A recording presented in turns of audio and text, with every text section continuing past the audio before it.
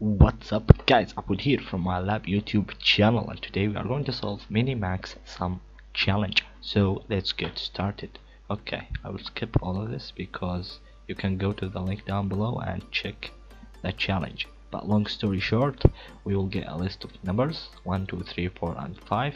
We will sum them up first. We will sum all of them except the 1, then all of them except the 2, and all of them except the 3, and so on. We'll get 5 results, which is 14, 13, 12, 11 and 10. Okay, then we'll print the highest and the lowest number of the results that we calculated. Okay, I hope you get it. Anyway, so first let's see what we have over here. Let's print the array. Print the array. Run the code. Okay, we have a list of numbers 1, 2, 3, 4 and 5. Cool. So integers. So first let's start with getting the results of summing up the whole numbers. Okay, so we'll do a for loop in array. Cool. And then we'll sum the results. Okay, so let's say sum array and store it in arrays and print this result. Okay, now we should get those 5 numbers. Okay, let's see. No, not those 5 numbers, sorry, but yes, all of them are 15. Cool, because of this, if we would sum them up we would get 15. Cool. So the question is now, how can we apply this approach, which is remove one item and sum the rest, and then remove one item and sum the rest? Okay, let's see. We will sum those, and let me check something. I want to get the value of I. Run the code. Okay, it increases by 1, which is, I don't want this, so let's change this for loop to be length and to be range instead. So now I should be 0, 1, 2, 3, 4. 0, 1, 2, 3, 4. Cool.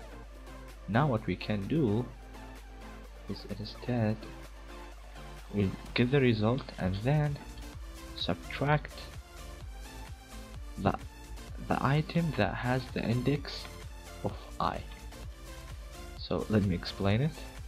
It will loop, it will store the result, it will sum up the 5 items, then remove index number 0, or item number, the number that has 0 index, then would loop again, then would subtract the number that has index number 1, then would loop again, then would remove the number that has the index number 2, and so on.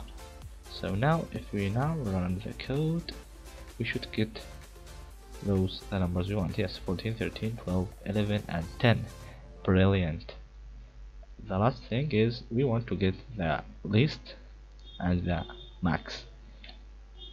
So I would create a list over here. We would create all results,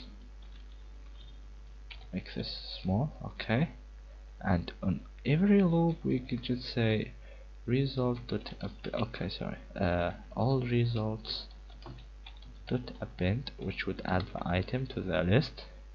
Append result, and we change this and we will print all results. Run the code. Now we should get all of the results in one list.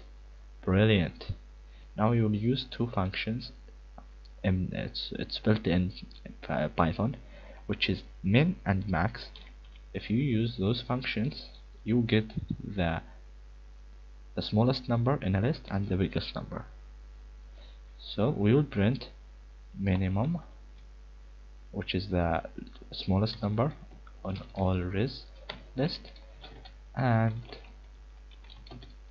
maximum or max,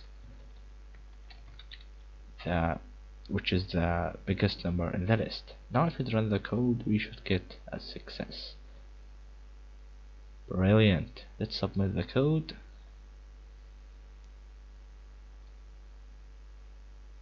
It works, guys. Congratulations. Yep, that's it for today's video.